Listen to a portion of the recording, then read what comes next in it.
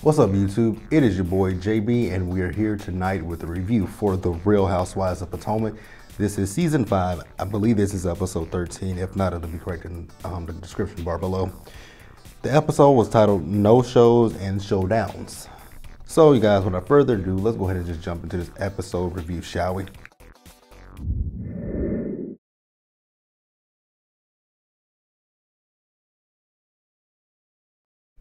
All right, you guys, so before we actually get into this episode, we got a few things to talk about.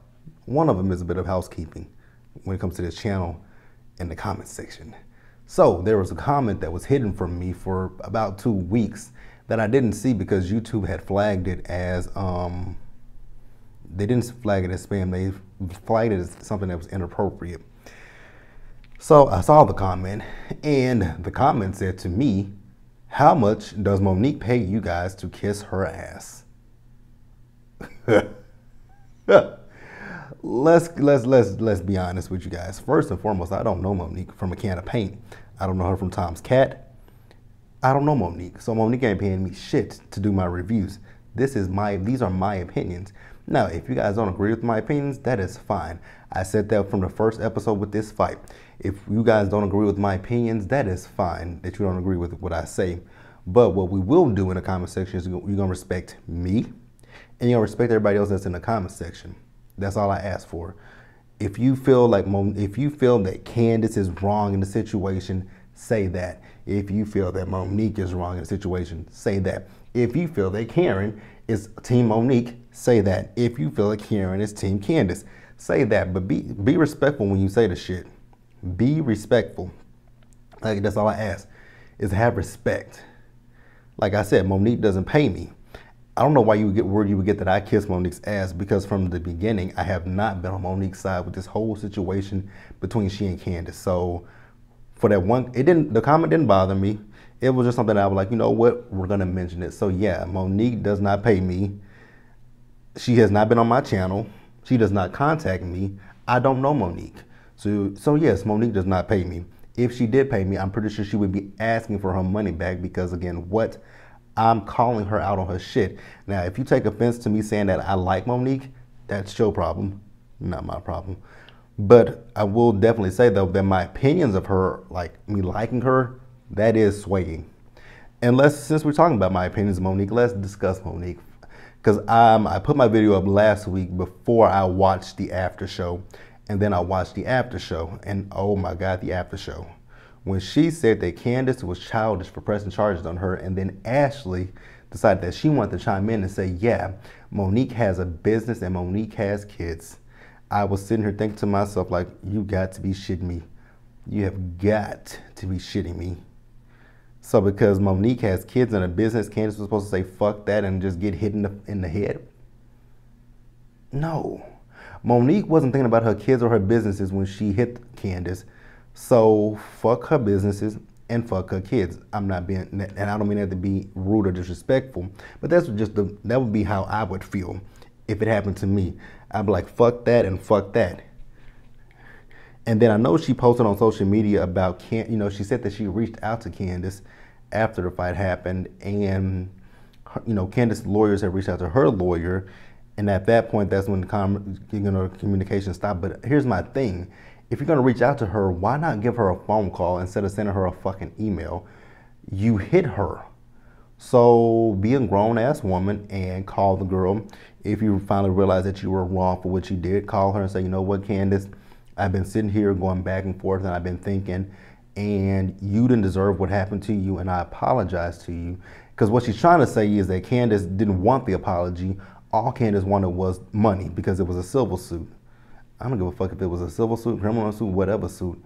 Here's the thing that you have to remember, more specifically. Like, this is something that you have to remember. If you this is people who have money. This is for mostly people who have money or anything to lose.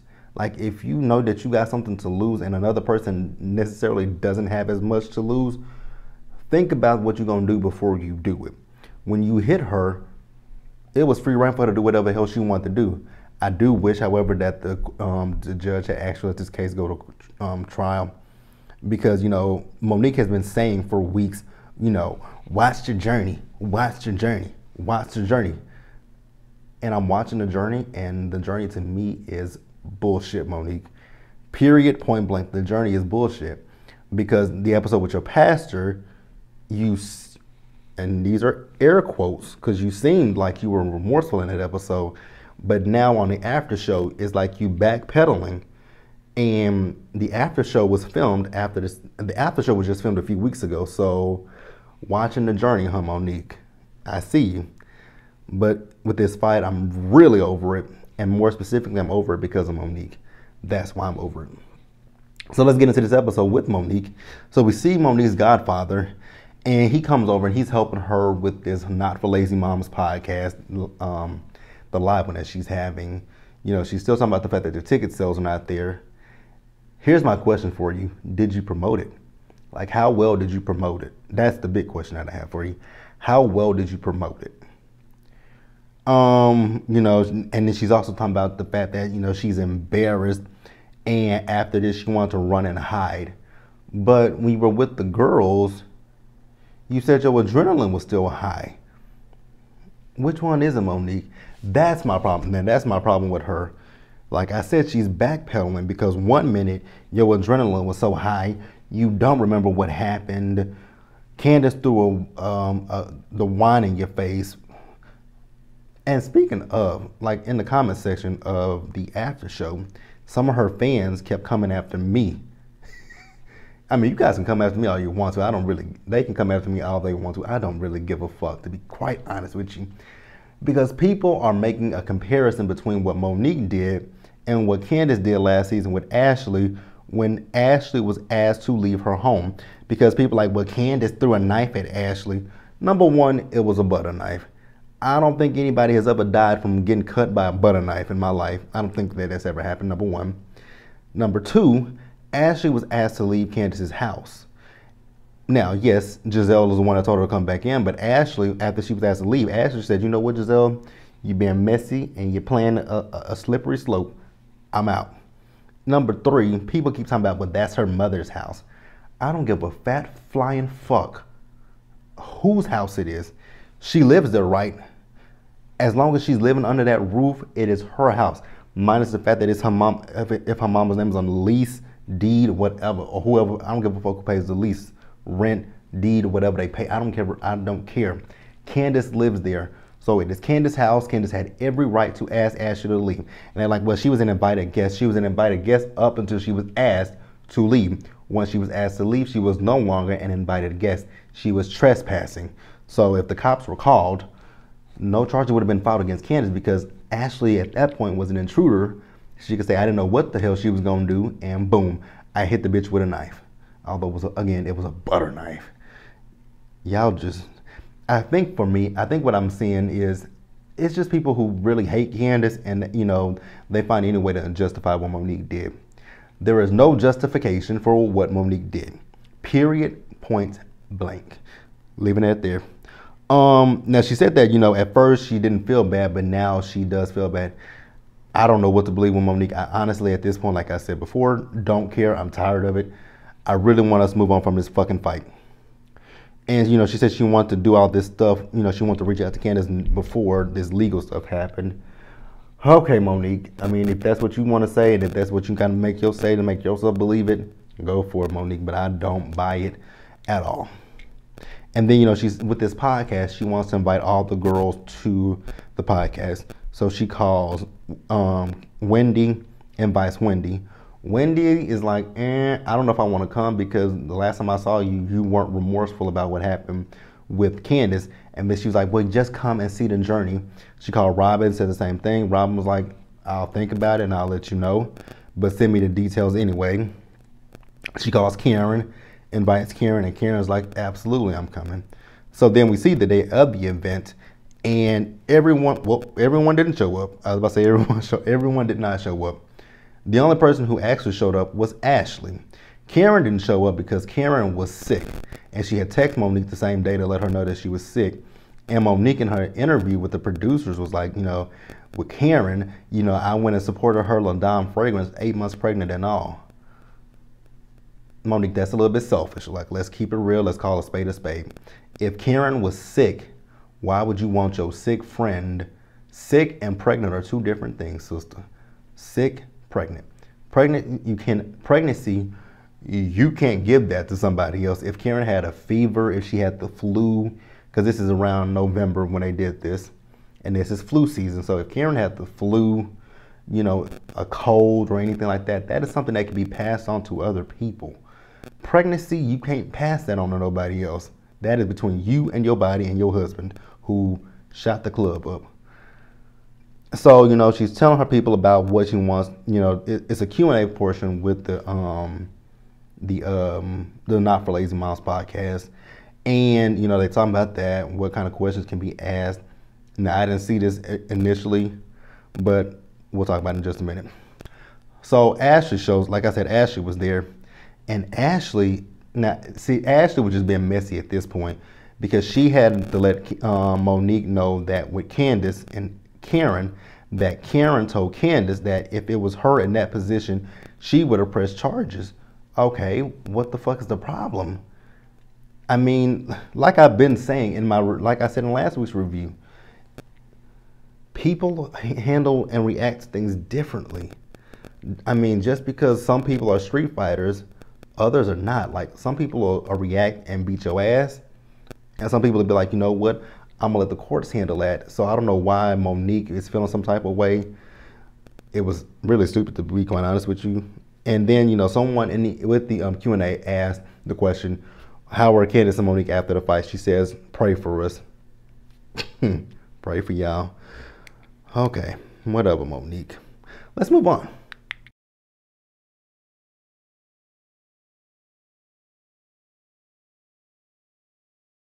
All right, you guys, next, let's discuss Robin. It ain't much with Robin. So we see her and Juan. So they and them demon spawns are going out to bowl, and her parents are going to join them as well. So, you know, we see the boys, Robin, Juan, like I said, they bowling, and then her parents show up, and then, you know, they discuss Robin's tax issues. Girl, how the hell did you get $90,000 in the hole with the IRS? Now, I know on one episode of the After Show, I think it was the one where it was revealed, she's like, you know, I know when it comes to like your water bill, if you don't pay that, they'll turn that off. Girl, when it comes to the IRS, if you don't pay them taxes, if you don't pay that bill, you're looking at jail time. The fuck? Robin is just something special.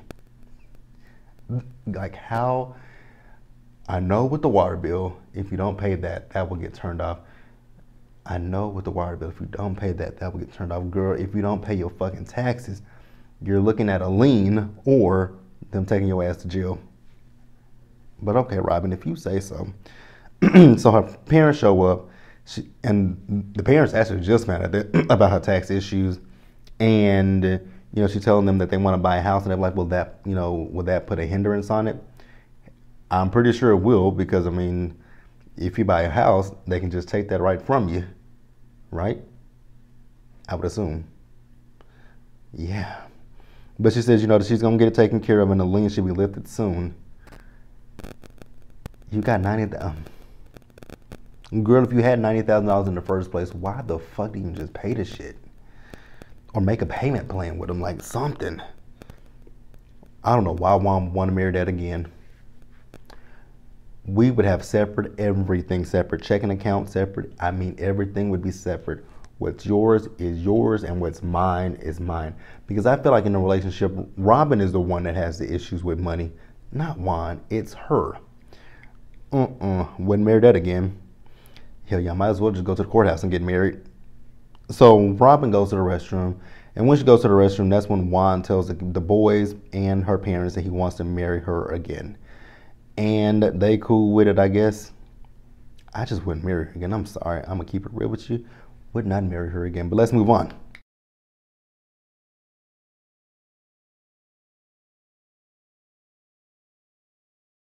All right, you guys. Next, let's discuss Karen and Ray. Excuse me, y'all. So we see Ray and Karen. Now, you guys remember a few weeks ago, Karen had the woman over from the radio station to talk to she and Ray.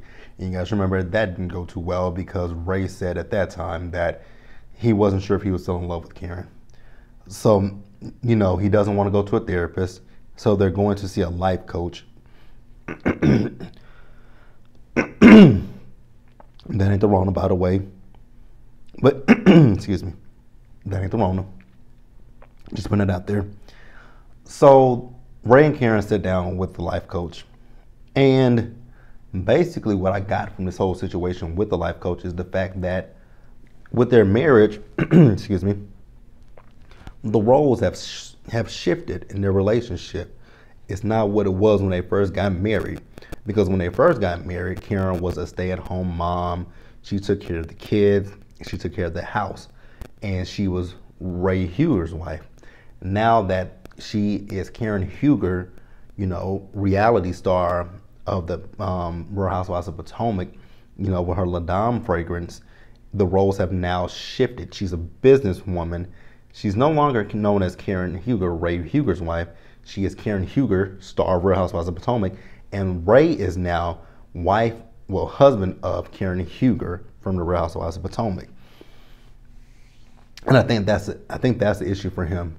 I think it's a big ego thing. You know, when he got with her, she didn't have anything. He was the one that had everything. He was the breadwinner. But now that she has this fame from this show, it's like, damn, she doesn't need me for money. She doesn't need me for this. She doesn't need me for that. She doesn't do this anymore. She doesn't do that. But even with the whole, she doesn't, you know, she took care of the house and the kids. But, you know, once the kids leave the house and you guys become empty nesters, shit at that point definitely changes. Because like, I have a cousin, all of her kids are, you know, running out of the house. Her youngest one is in his sophomore year of college, and she used to cook all the time. She still cooks, but not as much as, you know, she did when the kids were home. Their roles have definitely, you know, they have changed. They eat out. They don't eat out as much, but they eat out. Like, she doesn't cook like she used to. So yeah, once you get to a certain stage in your life, shit just changes. And I don't think Ray is happy about that. And the other thing that I know that Ray is not happy about is the fact that Ray is ready to retire and wants to go to Florida, but with this show and the fame that Karen has got from it and the notoriety that she's gotten from it, I don't see Karen up and leaving Real Housewives of Potomac anytime soon. I think Karen is happy being in Potomac. I think she's happy with this show. I'm pretty sure she makes good money from the show. So I don't see Karen leaving this platform anytime soon, because this platform has made a name for her. And I'm here for it. So Ray's gonna have to suck it up at some point. I really do hope that things don't come to the point where Karen and Ray divorce, because I think they are a good fit for each other, but it might happen. Like I said last week's review, like with Nene and Greg, I feel like it's gonna happen. But let's move on, you guys.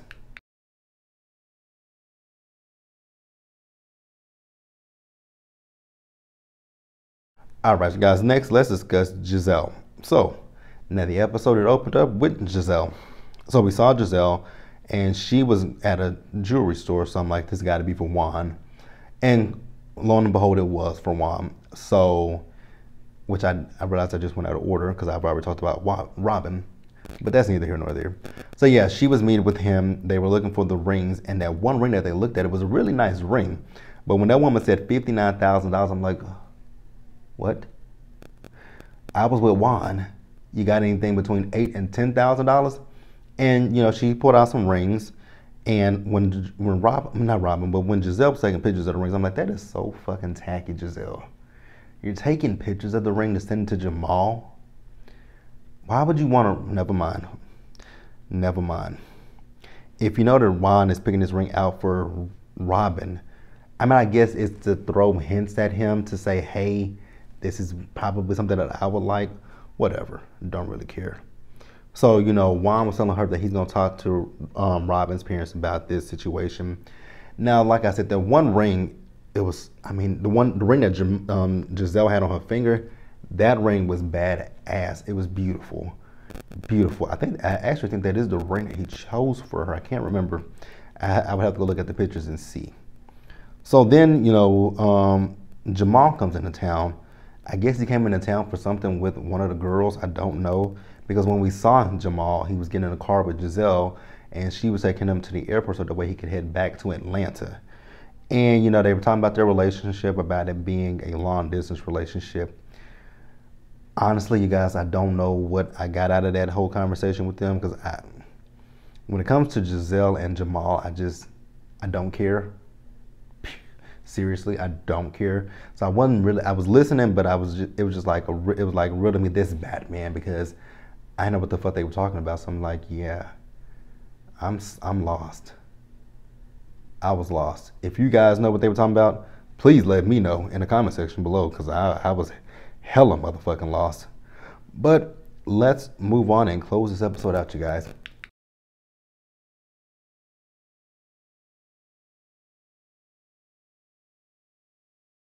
All right, guys, next, let's discuss Wendy. So we see Wendy, she's with her family.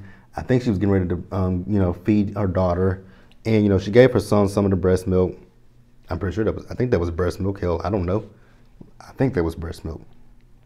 I mean, the way she was shimmying, I'm like, it's got to be breast milk. So she's having this event. It's called Wine with Wendy. And she's going to talk about some political stuff there. And she's inviting all the girls to the Wine with Wendy, with the exception of Monique.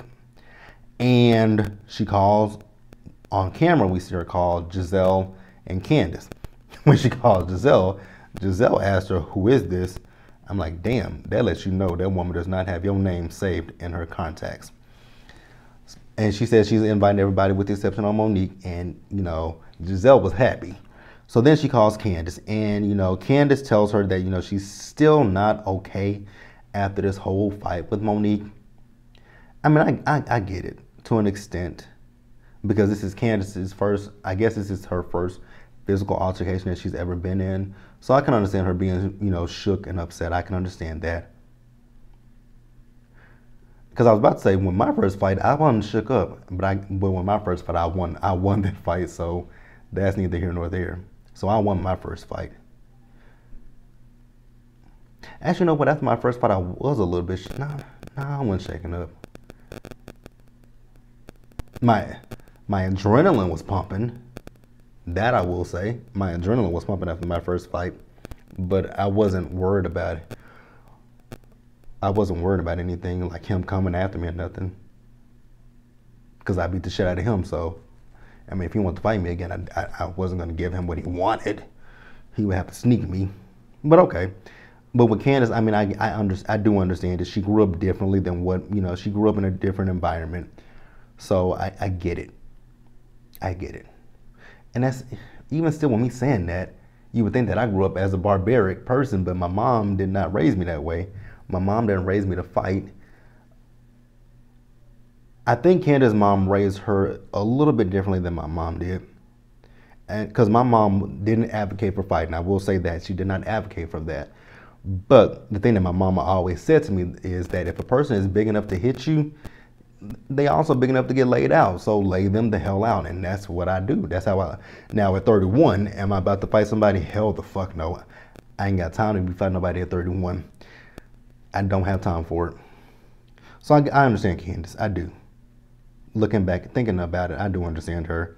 That would kind of, I mean, if that was my first fight and, you know, I wasn't expecting it to happen, yes, I would be a little bit, you know, a little bit afraid, a little bit apprehensive. I would be. So, Candace, I'm on your side. So, you know, she's also talking, you know, Wendy asked her how is she and Karen, and, you know, she started to stutter a little bit. She says, well, hell, that tells you right there we ain't good. So she's like, well, you know, at your event, I would like, would it be okay if I pull Karen to the side and have a conversation with her? She says, cool. So then we, like I said, at the event, all the ladies show up. So we see Karen there, we see Ashley there, we see Giselle there, Candace there, and then we see Robin coming with this terrible ass wig. I mean, that wig was hideous. That wig looked like if you lit a match to it, it would burn in seconds. Now, the one thing that I do want to say is I give Wendy her props for this whole situation, this whole thing, because it was about, you know, black women and voting. And if you guys have not voted already, do yourself a favor, go vote. And if you're not registered, I don't know what to say to you. Look in your area and see if you can still register. I mean, we are how many days away from the election? I would hope everybody is registered to vote.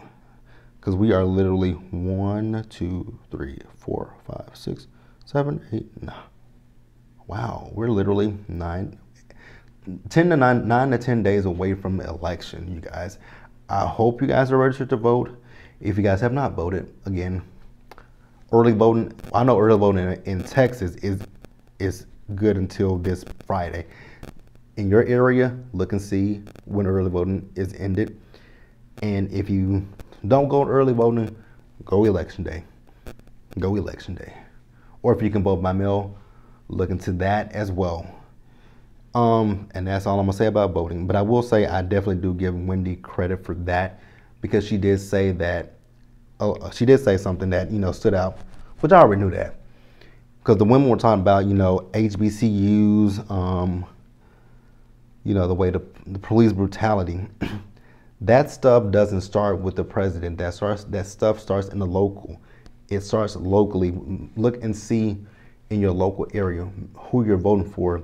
The county clerks, the constables, the judges, like everyone that you're voting for, research them in your area and make sure that they align with what you believe in. If they are wanting to push forward things that you are passionate about, like I said, HBCUs, prison reform, police brutality, slew of other things. They align with you, vote for that person. Doesn't matter if you're like me, like I've said before, I don't identify as either a Republican or a Democrat. I don't even identify as an independent. How I identify is if someone speaks to me, if you're a Republican and I like what they say, I'll vote for you. If you're a Democrat and you say some stuff that aligns with what I believe and feel, I vote for you. Like with Tina from Mary, when she said that YSAP aligned with her Christian values. Girl, what Christian values did he align with? I'm still not seeing what Christian values that man aligned with. I don't understand it. But that's neither here nor there. So then, Karen and Candace, they go aside and talk. And Candace tells, Karen how she feels. She feels that Karen, is coddling Monique. She is not holding Monique accountable for what she did. Now, the one thing that they did, the producers did manage to show is when Karen was they were all at her house, Karen did tell Monique that she was wrong for what she did. Now, looking back at it, yes, I can definitely see where Karen is more specifically on Monique's side as opposed to Candace's side. But I also see where it can be hard for Karen, because these are both good friends of hers. Because if she says something to Monique and then she says something to Candace, I feel like some of these girls are gonna be like, oh, so you said that, and they're actually doing it. The fact that she said that Monique was wrong for what she did, but the fact that she told Candace that, she would press charges, it's like they're playing her in the middle. She's wrong for saying this, but then she's wrong for saying that. But why don't you pick a side? I think that's what the issue is. I really think that's what the issue is altogether. Is it feels like people want her just to pick one side and say, Monique, I'm on your side, or Candace, I'm on your side. And, Karen was like, the same thing that you said I'm doing for Monique, I did that for you last year. And, Wendy comes downstairs, checks on them, and I do not agree with Karen telling Wendy that she was ignorant. I didn't agree with that comment at all. And another thing that she said that I didn't agree with is the fact that, she was talking about Monique might have a medical issue with her anger. Karen, I love you to death, but that is a crock of fucking bullshit. Monique, I get Monique says she blacked up, but that is a crock of fucking bullshit, Karen. That is bullshit at its finest. Monique knew what she was doing. Wendy pointed it out specifically. Even if she blacked out, why did she then run around that barn talking about she gonna kill the bitch? You gotta explain that, Karen. But you guys, that is gonna be it for me. That is the review. I know this video is probably long as hell. Let me know what you guys think in the comment section. once again in the comment section, you guys. Let us be respectful of me and each other out there. Like, I'm not gonna, I don't do the disrespect. I don't. If you guys don't agree with what I'm saying, that's fine. I know last week in my comment section, I can't remember the subscriber that I was talking to, but we had a disagreement about Karen and not Karen. We had a disagreement about Candace and Monique, where I'm sorry, I didn't catch your name. I meant to look at it before I came on camera so I could address you, because we had a civil conversation, a civil one, where you said that you didn't believe that Candace had any fault in it. You said that Monique was 100% at fault for the fight. I agree with you, and we had a civil conversation. I prefer that. If you guys disagree with me, say that in the comment section. Say you disagree with me, and you can point out why you disagree with me, and you guys see in the comment section, I respond to each and every one of you. Like, I don't know why but again, like I said, be respectful of me and everybody else in the comment section. And that is gonna wrap, like I said, again, wrapping it up. Do me a favor, you guys. Stay safe out there. Take care of yourselves. Wash your hands. Wear your masks. And socially distance, you guys. Don't listen to what WhatsApp is saying. We're almost done with it. We're learning to live with it. We're not learning to live with it. People are dying from it, you jackass. But I'm off, you guys.